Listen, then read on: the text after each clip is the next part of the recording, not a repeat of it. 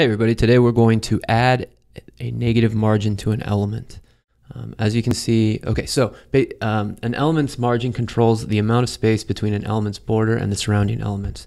If we inspect this, right click, and then I just type in IN, which gets me to inspect, and I press return, we'll see that the margin, if 20, it goes over this padding element. And if we right click here and inspect this one, we see the margin, that there's a negative margin of negative 15.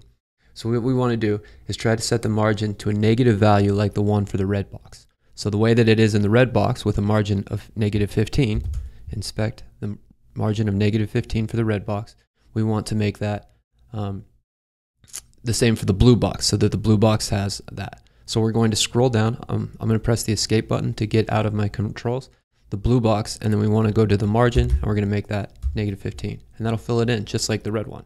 That gives us this cool look. And when we run the test, that should pass. Okay, great. Thanks for watching. Please give this a thumbs up if you thought it was useful. Subscribe, and then leave a comment if you have any ideas on things that I could do to make cool tutorials for you guys. Thank you for watching. Keep going. You're getting better at coding every single lesson. Thanks for watching. We'll see you in the next lesson.